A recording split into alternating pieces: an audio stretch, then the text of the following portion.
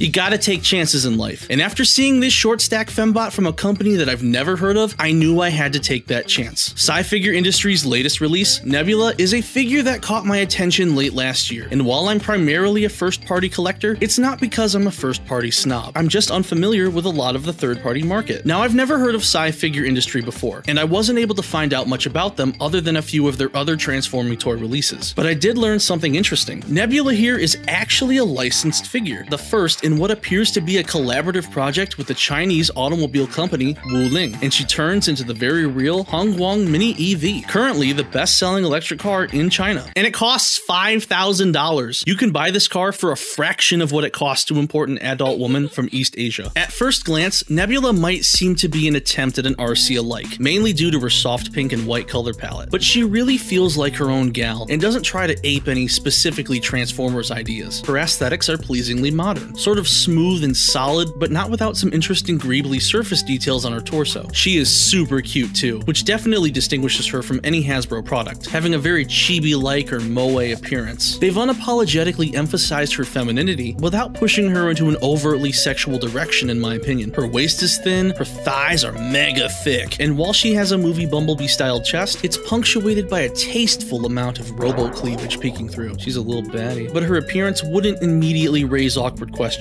Like, I don't have to worry about my mom seeing it and thinking I'm a weirdo or a degenerate or a virgin. The bad part of this design is that it seems as if the priority was to design a cute and cool fembot first and foremost, and thus she commits one of the cardinal sins of transforming robot toys. Pretty much the entirety of the vehicle's hanging off of her shoulders and waist. You can even remove all of the kibble and just build the little car separately if you wanted to. Two of the vehicle pieces convert into her weapons, which I'm more than willing to forgive. You kind of peel the top of the car off like an eggshell and fold it down into a sort of shield, and the front bumper combines with this barrel piece to form her minigun. It's a pretty cool and unique weapon as far as transforming robots go. Miniguns are really coming back in a big way this year, aren't they? I think the construction of it is pretty clever too, because it tabs into this opening that's created by the joint when you fold the bumper in half. A lot of the construction on Nebula is really great. She doesn't seem as refined of a product as, say, Nicey, who I only mention because she's my only major frame of reference for third-party figures, and not because she's also a robot girl with juicy, thick thighs and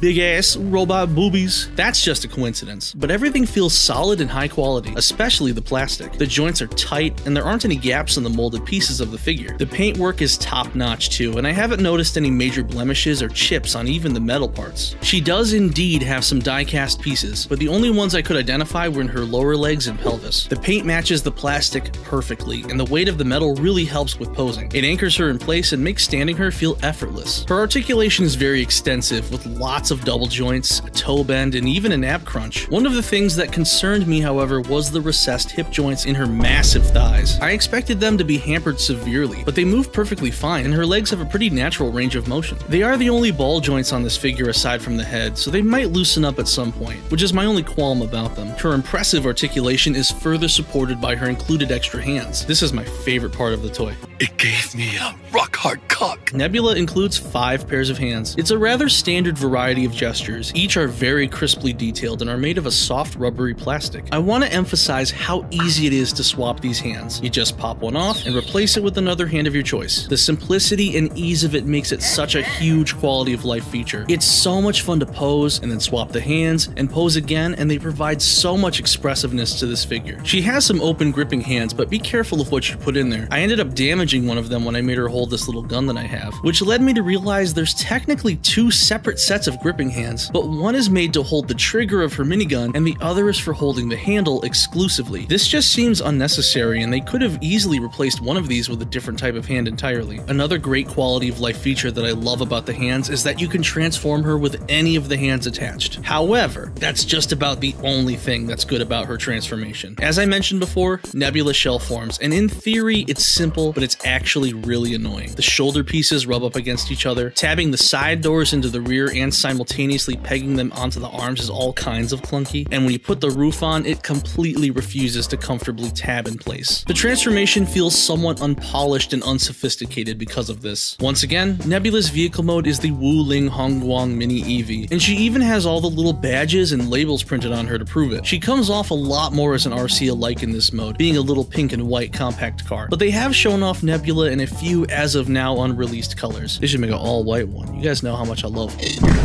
There's some great detailing on this vehicle mode, like the wipers, the rear view mirrors, and the headlights and taillights are both clear plastic. As with the robot mode, the paintwork is impeccable too. This mode definitely seems intended to be a proper scale model of the vehicle, and I think it mostly succeeded. While the exterior looks good, and I think the panel lining is kept to a minimum overall, some of the pieces don't quite fit together properly, leaving small gaps in between them. It's not especially egregious, but it does project a rather amateurish quality onto the vehicle mode that I wouldn't apply to the robot mode. Another small problem I have is the clear windows. There isn't any kind of interior to speak of, so looking through them just reveals a folded mass of robot body parts. You could even see her head partially poking out from behind. I think tinted windows would have been better served here, to somewhat conceal the cluttered insides. Yeah, I want to clutter up her insides too. Scifigure Industries Nebula is a welcome surprise. She looks great, she's fun to mess around with, and she's big. You would be blessed to have a woman like this in your life, as a girlfriend, as a sister. I know she's not perfect, and I know the only thing a Transformers fan hates more than fake parts is a shell-forming fembot, but I like this toy a lot, and if you give her a chance, I think you will too. But anyway, that's just my opinions. Please leave yours in the comments below.